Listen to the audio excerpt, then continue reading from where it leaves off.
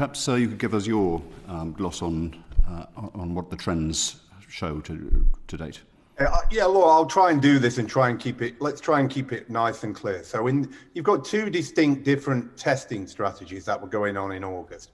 You had the government one, which is the detected cases, and they were running at about 1,000 through August. The ONS data at the same time was suggesting actually there's about 4 times as many people in the background. That's the random sampling. So one of the key issues is that whatever you detect is a function of who come forward. What we saw was in the detectable cases on the 2nd of September was an increase in that number. If you go back to the 30th of August, you had about 1,000 detected cases, and that then went up to about 2,600. It's interesting to note that was right around the bank holiday and the Monday when we had Rishi's Eat Out on the Monday, and that was a huge success, but that actually led to potentially some sense of increase because it's not just that, it's also the delay over the bank holiday. Now we've seen cases about 3,500 over that 2-week period. In fact, it is early enough to start to see rises in deaths because the lag is about 14 days, and you're right, it's about 3,500 to 4,000. I also want to explain to you, though, what happens in September. We've seen on the RCGP surveillance data a 50% increase in consultations for acute respiratory infections. When you go back to school, when you open up businesses, and when we come back off our holiday, there is a highly predictable increase in acute respiratory pathogens. That leads to a near threefold increase admissions for children in emergency admissions in September alone. So it's important to say you're acting against the backdrop of what happens in September for all acute respiratory pathogens.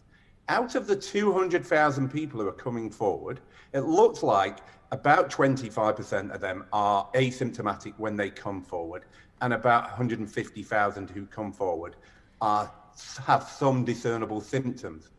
Of them, 97% have some other acute respiratory pathogen on board, and about 3,000 to 4,000 have COVID. So it's get the context in place.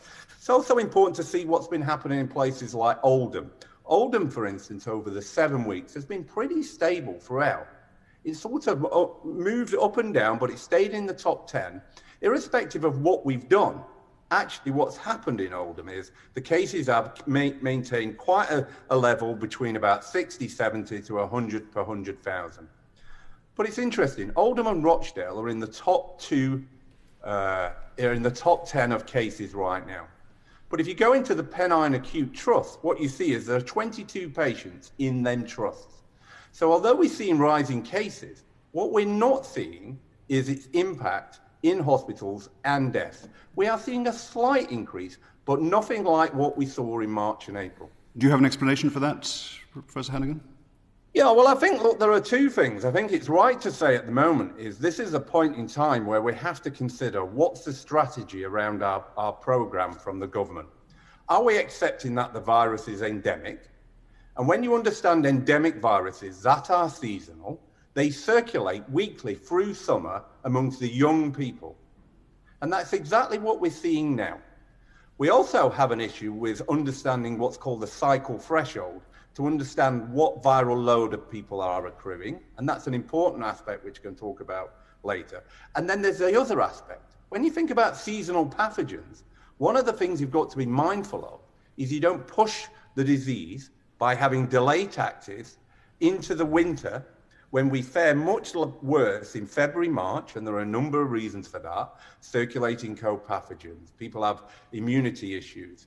We have issues around our vitamin D that we're researching. But remember, between now and Christmas, we will see a 4-fold increase in consultations in general practice in a good year. We will see an 8-fold increase in an epidemic year. We will see a 50% increase in deaths between now and January. And the reason I'm giving this information is to provide context. Thank you. We're grateful for that. And we'll drill down into some of the local outbreaks with some of my colleagues who represent some of those regions. But just to pick up finally, before I turn to them, on some of the implications, perhaps, of what you said.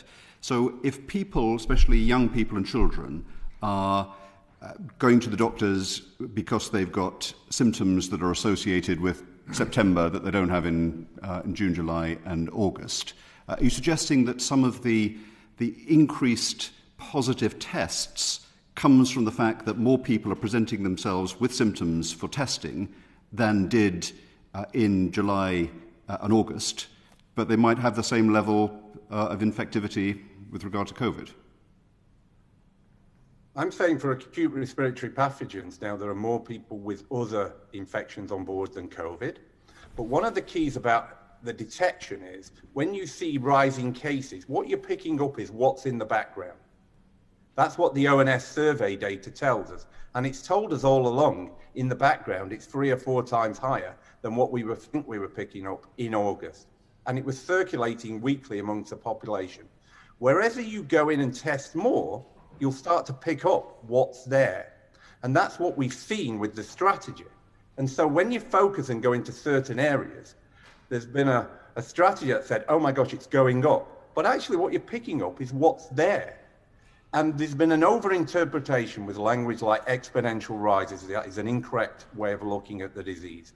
Most of the increase is in line with a seasonal pathogen that's having a linear increase at this time of year, consistent with the other pathogens that are out there.